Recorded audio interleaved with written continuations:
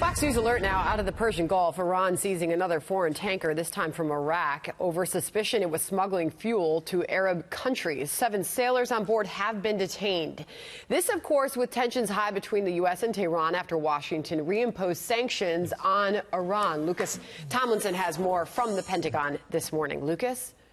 Sandra, it's the 3rd oil tanker seized by Iranian forces since mid-July. It was seized on the same day the Trump administration sanctioned Iran's top diplomat. Javad Zarif says he was sanctioned after declining an invitation to visit the White House. The United States is not interested in diplomacy, period. Had they been interested in diplomacy, they would not have left the diplomatic table for negotiations, which existed, was at their disposal. They just left it.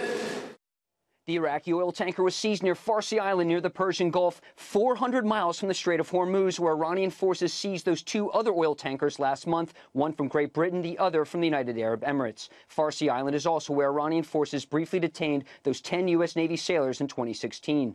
Iran's provocations come more than a year after the Trump administration pulled the U.S. out of the nuclear deal and ramped up sanctions against Iran, crippling its oil exports. Sunday, Iraq's oil ministry denied any ties to the oil tanker seized by Iran. On the alleged offer by the Trump administration to meet Zarif, on Sunday, Iranian state media said, quote, during a meeting with the U.S. Senator, they invited him to meet Trump. The New Yorker says, Sandra, Senator Rand Paul made the offer. Sandra? All right, Lucas Tomlinson at the Pentagon.